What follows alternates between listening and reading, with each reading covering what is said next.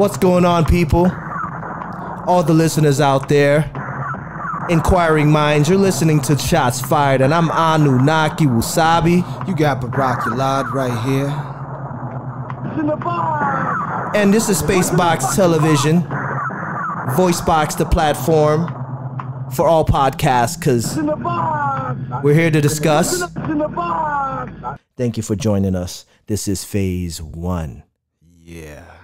How you feeling, brother? Yo, everything is real good, exceptionally well. You know, I'm doing real good out here. I feel blessed, you know. Blessed. You know, had a nice little outdoor camping Saturday with my son. And, Okay. you know, taught a couple of classes today. And, you know, I'm just getting the day up and, you know, popping. So, you know, I'm here next. So we're here to build, and let's take it to the next level. And the next level is what we're all about. But let the listeners know. You say class. What are you teaching? Are you teaching pottery, or are you teaching Pilates? What are you doing with yourself, brother? Yeah, you know, good question. Yeah, I'm a martial art teacher. So, you know, I teach martial arts, obviously. And yeah, that's pretty much what I do. I get into that aspect with my students. Show them how to live properly on, you know, in this dimension. To this day. What was most important, you know, brother, is that it's experience. Yeah. And we live in an age where people know things from A to Z, but don't have the experience. If I can add a little bit more. Go ahead. I mean, like, when you're in my school, you're not just learning martial arts.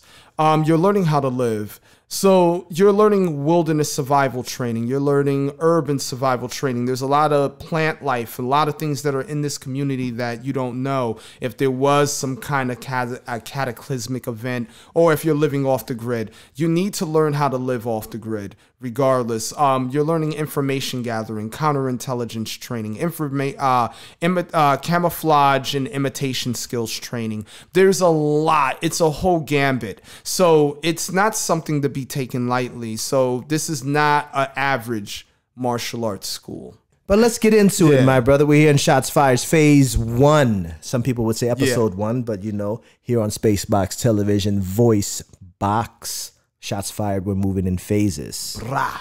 So what do we have here in Shots Fired is what we like to do is we profile spirits. Oh, yeah. What are spirits, my brother?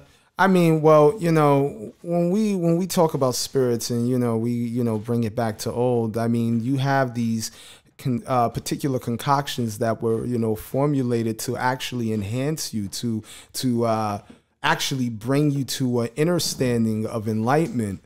And so, you know, but too much of these spirits, you know, you can be possessed. You don't want legion in you. So we have to be mindful. That's why when you see these liquor stores and they say they sell spirits, now it makes you think, because there's this wordplay with that. It's extreme wordplay. You know, there's this wordplay. It's like possessions versus possessions. What we have here is NFD, Neely Family Distillers. And what this here is, what is this, Rock?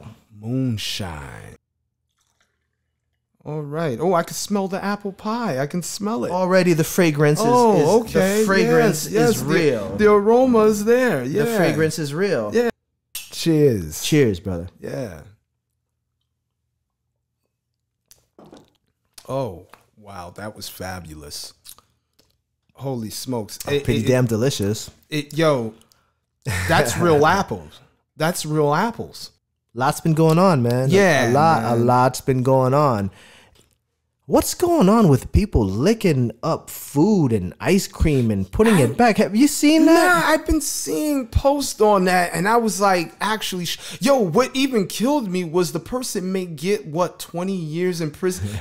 And I was scratching my head on, I was like, yo, but it is ultimately disgusting, but I was like... Tampering with food, there's a law against that. Yeah, I don't know if the time fits it, but I don't know. It's a critical thing. I think it needs to be analyzed a little more, but this person was literally taking the caps off ice cream and licking it and putting the cap back on.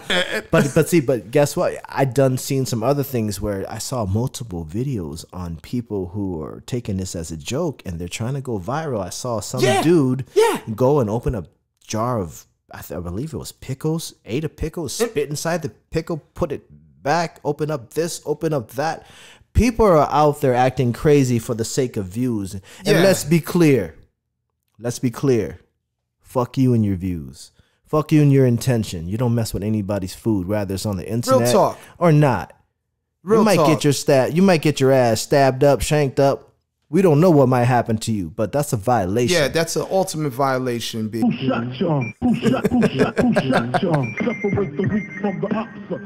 But that's just the world that we live in now. Everybody be advised. Let's be leaders in this whole situation and take this platform that's allowed to us and, let's elevate, man. Bring this to another level. You know what I'm saying? Find a whole nother way of how to get views by doing some good things. I mean, we want to find our balance. I mean, listen, I got to correct myself when I say this. Go ahead. I mean, some people really go on the deep end as far as getting views, so we want to be properly balanced. It's walking a tightrope here because you got like a lot of people out here doing a lot of bizarre things that I even find amusing, like this dude Tyrone. Oh, you know what? I enjoy the ratchetness you myself. Heard dude Tyrone? I really do. You heard of Tyrone? I'm Tyrone. Yeah, he's rolling up on people and smacking cigarettes out their hand, and the expression of people's faces, I get amused from that. But at the same time, I'm like, he's gonna get shot. Shout out to Tyrone on the internet, slapping cigarettes out of people's mouths, dissing them, name calling, flexing on them. Just know, Tyrone, man, God bless you, man. I hope you keep yourself safe, man. Yeah. It's amusing and I enjoy it. I think it's hilarious. But you know what I mean? I don't smoke, but if I'm over there smoking my square and you roll up on me with a camera and smack my cigarette out of my mouth, Tyrone, I'm choking you out. Yo, listen, not even that. Yo, he'll come up on you with your lady and be like, yo, I get a long dick style. Oh, the disrespect. Just to see how you will respond. Oh, the disrespect. I'm like, son, for real? You really doing that? But the whole point is that people do a lot of things out of the ordinary to get the views. There's a lot of things going on right here. So we got to just be mindful of, what we're doing out here to try to get views. Yeah, I mean, we live in this cyber world. This cyber world is no joke. It'll eat you up, spit you out.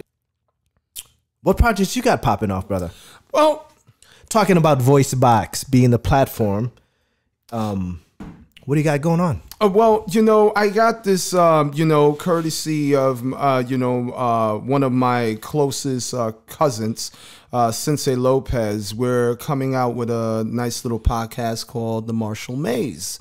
Marshall Maze. I've been doing this, since I was 6. And, being well into my 40s now, I've been doing martial arts for quite some time. And me and Sensei Lopez have been doing this together, and we want to be able to show individuals that are interested in martial arts how to navigate this world. It's a very tricky world, and being that it's not like when we came up. Now, truth, people can play with it, they can finesse it, and so now with religion and all the stuff that's going on, and when I speak religion, I'm really talking about the 3 main ones. I'm talking about Judaism, I'm talking about Christianity and Islam. So the rest of like Buddhism and all that, they don't get entangled in all that because they know better. They know. Tell it. We could get deep into it, but that's maybe in another phase. Yeah, but those who are listening, just understand that what my brother is saying is that the main points is what he's outlining. Yeah, you understand what I'm saying? So, from my understanding, scientifically, because you could argue science and religion all day. Yeah. We know that. And that's another phase. And they're one and the same, though. Yeah, but then you have somebody who be like, no, it's not. But let me tell you something. You burn your hand, like you said, right? It's hot. Don't put your hand in there. Well, I know you may be hot, but you know what? The Lord and the Savior is going to heal my hand. And then somebody's going to put their hand in the fire. Ooh, it's hot. But then the Lord and the Savior is going to heal you, and then you're going to be like, well, he ain't going to heal you unless you put this aloe in that piece. That's just kind of put the aloe in that piece, right? Put the aloe in that hand so he'll say it. Yo, listen, let me tell you something, my G. I have yet to see that. Listen, like you brought up a good point. Imagine, like most people go to these churches in the South and they got like some kind of physical condition. Now they're getting up and walking. You don't know if it's fake or not. But I like to see someone with major skin damage, burns, and then this man touches you and the skin turns back to normal. Then you got my attention. Yeah. I feel you. I'm not gonna lie to you, brother. I done seen some things on the internets. I've done seen some things on the internets where these mega churches and these high level. I want to say a high level, even if I don't know their names. I want to say high level commercial wise. Exactly. High level money makers. You know what I mean? PIMP. Okay.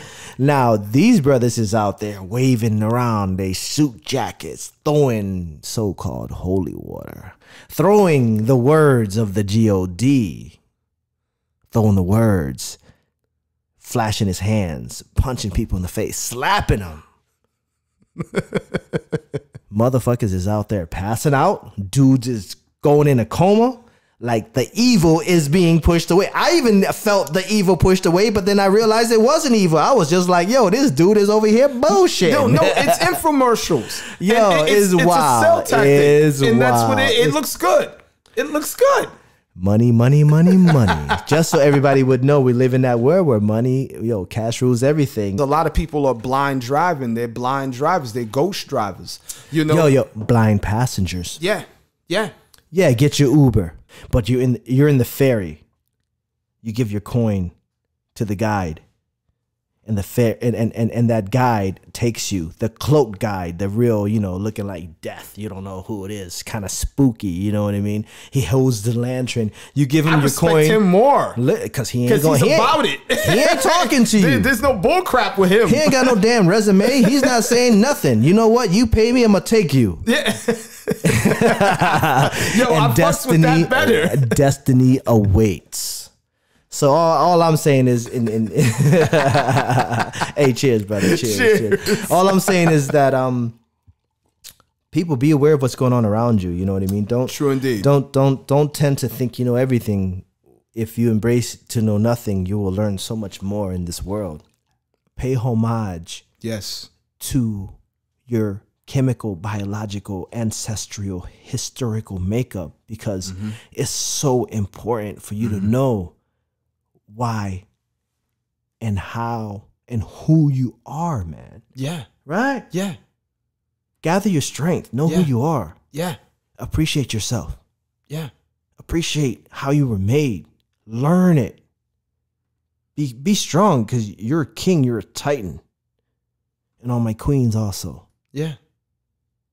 My goddesses. And for all those who are androgynous, I fucks with y'all a lot.